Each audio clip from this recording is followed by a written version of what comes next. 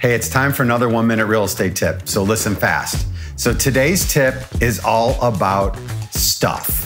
When you're out looking at houses as a buyer, it is not that uncommon to find a house where people have not decluttered and they have things everywhere. I could tell you stories you wouldn't believe about stuff that I've seen in people's houses. But here's where your tip comes in.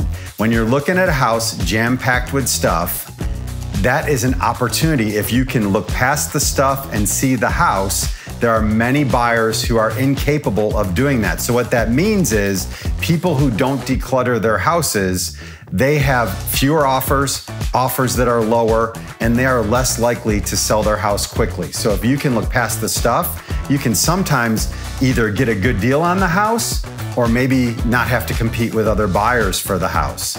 So that's your real estate tip for today. Follow us on social media and subscribe to our YouTube channel for more real estate content. Your next tip is just a minute away.